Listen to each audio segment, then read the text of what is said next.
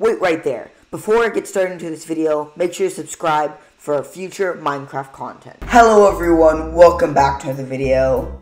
Today I'm going to be showing you how to change your walking keybinds in Minecraft to technically your arrow keys or anything else you want to change it to. So of course you first want to open up Minecraft and then launch up your Minecraft. Once your Minecraft has been launched, just log into a world.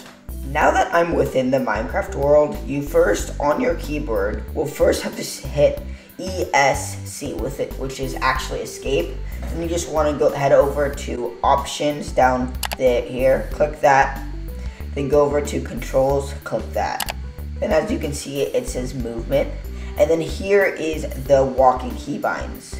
Strafe left, strafe right, walk backwards, walk forward.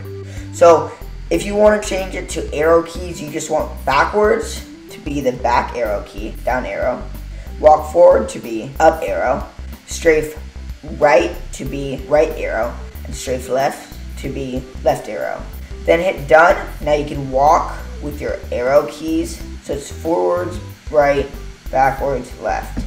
And then once you're here and you got it, you can also change it to anything else.